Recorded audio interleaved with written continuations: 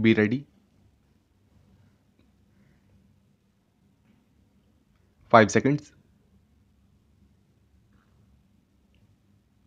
Start. Since the 1980s, there has been continuous public debate within our country about the desirability of taking a second look at the Constitution of India in the light of the rich experience of democratic practice gained since 1947.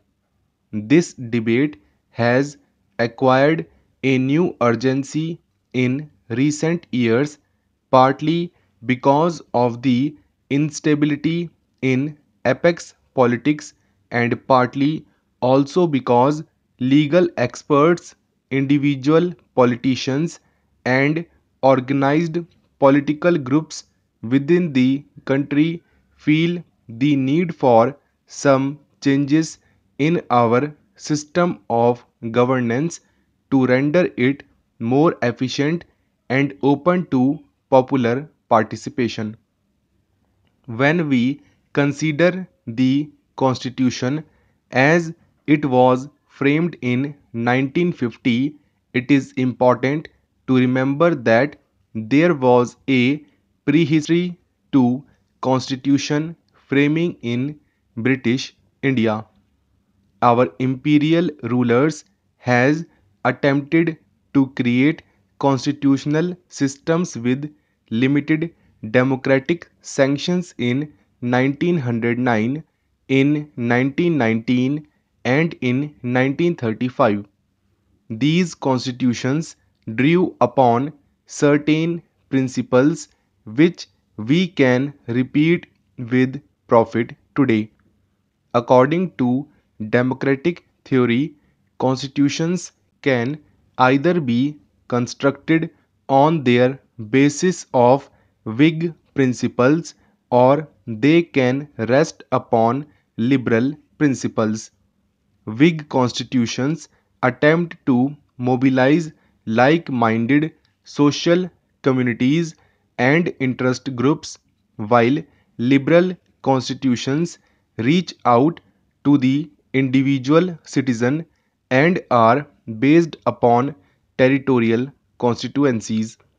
The British created Whig instead of liberal constitutions in India because through drawing upon vested interests within society, they could strengthen their rule by coming into existence counterpoised social groups.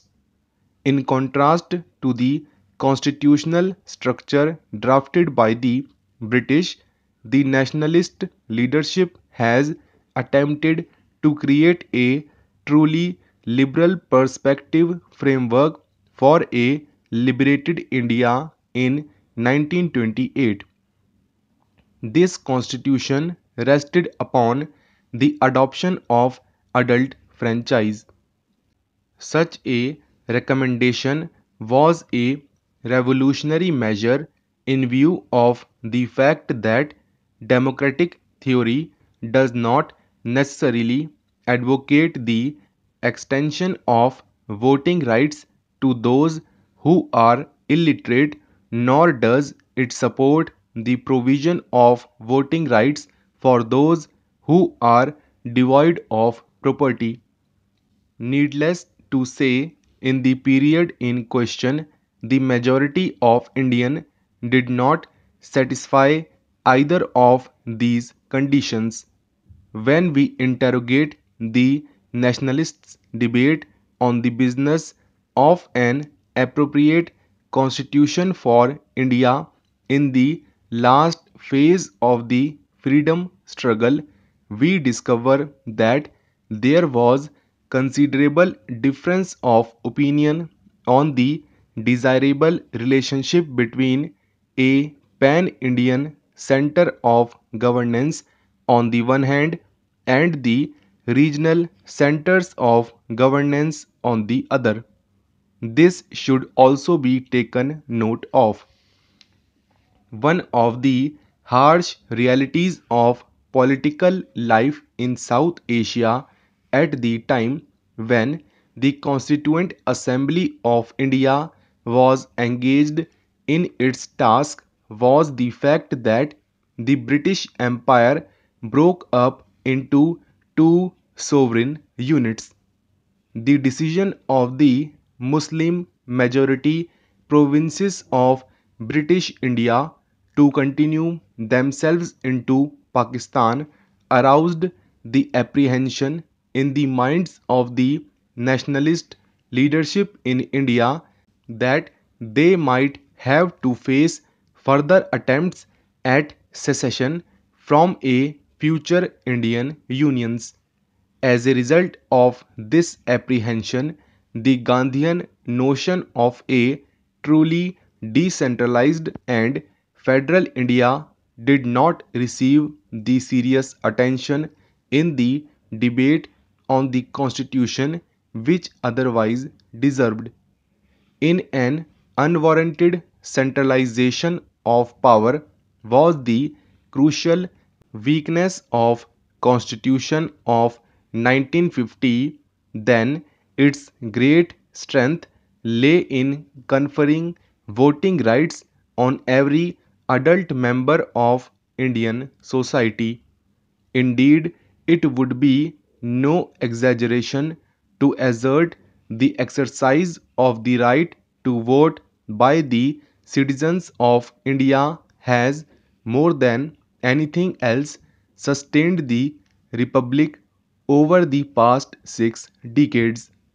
As we dwell upon the provision of the Indian Constitution from the vantage point of the late 1990s, we cannot but be struck by the wisdom and the courage with which the founding fathers of the nation laid down the rules by which democratic practice in the country was to be shaped. Let us consider the question of the presidential form of governance which enjoys support in some circles today.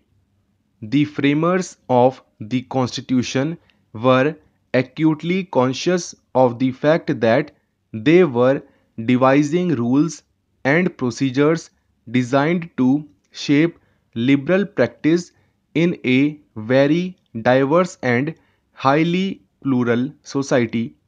Indeed, so diverse are the social constituents of our nation that it is difficult to imagine that a president, even one elected directly on the basis of adult franchise, could represent the rich diversity and infinite variety of Indian society. As against this, the so-called Westminster model, with provision for a broad-based cabinet headed by a prime minister, all drawn from an elected legislature, provides a much more appropriate and resilient mechanism for the governance of a highly plural society. It is widely believed among that the first past the poll system puts a heavy premium upon political stability in a society. This is brought about by giving a majority in the legislature to a political party even when the number of votes it receives may be less than half the total number of votes cast. This may not be very healthy stability.